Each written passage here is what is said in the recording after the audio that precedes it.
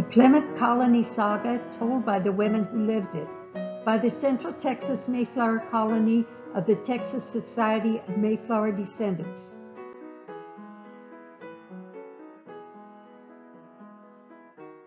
Videos in the series of the Plymouth Colony Saga include Wives of Colony Leaders, Alice Carpenter Southworth Bradford, the wife of Edward Southworth and Governor William Bradford. Susannah Jackson White Winslow, wife of William White and Edward Winslow. There'd be two parts.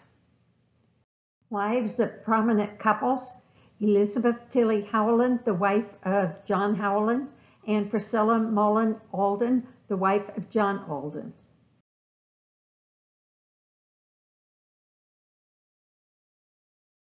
Introducing Susannah Jackson White Winslow, Part 2.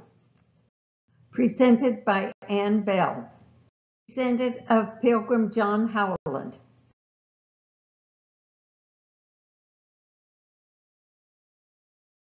As spring arrived, the surviving passengers of the Mayflower slowly began moving into their newly built homes at Plymouth Plantation. After working all winter, Edward Winslow had no one to share his house with. At the same time, after losing my beloved William, I had no home to live with my two small children. After much prayer and contemplation, along with consulting Governor William Bradford, Edward and I decided to marry. Although we were both mourning the loss of our spouses, we had always had a deep respect for each other and trusted with time it would grow into an abiding love. A month and a half later, we were married in a civil ceremony held by Governor Bradford. We were the first to marry in the colony. Through the years, we had a strange but happy life. We were often separated for years at a time.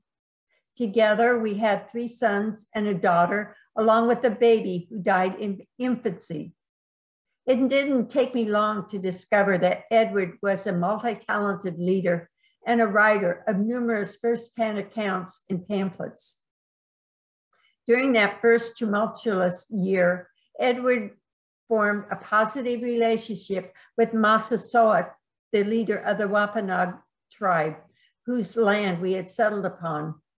Many people thought Edward's natural ability as a diplomat led to an alliance between the colonists and the Native Americans. His interest in the Wampanoag people was crucial in learning how to survive in the new land. To show our gratitude for their help, we invited the tribe to celebrate the first Thanksgiving with us.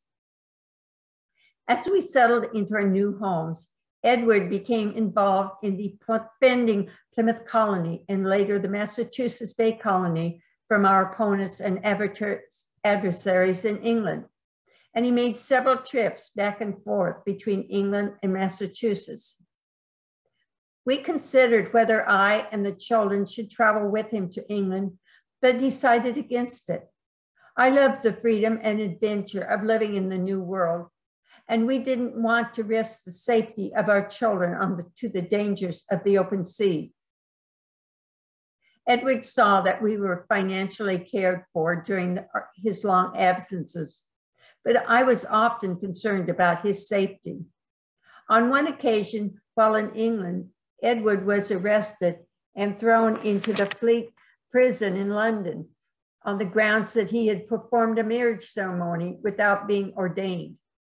The Pilgrims viewed marriage as an event to be handled by the civil magistrates and not in the church.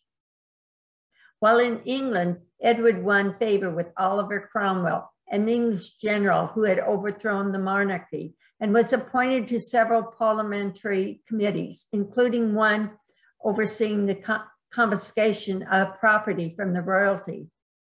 Edward's skills as a politician meant he was in demand, and it also meant he was able to help secure the future of the colony when he was back home in Plymouth.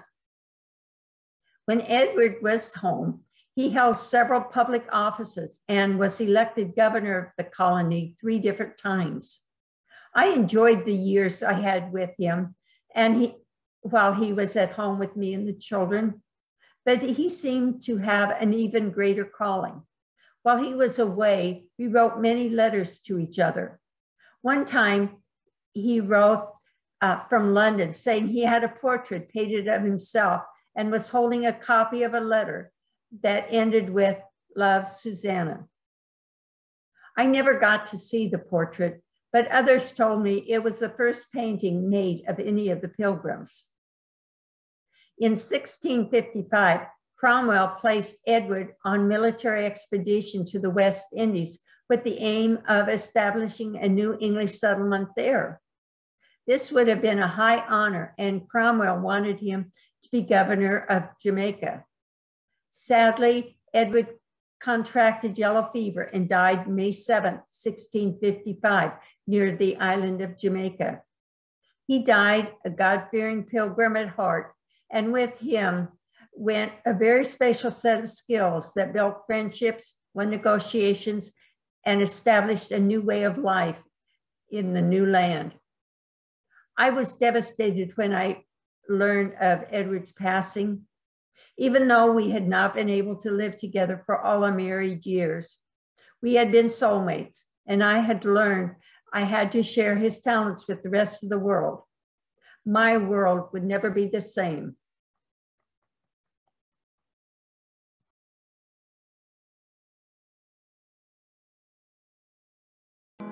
Susannah Jackson White Winslow, reenactor, Ann Bell.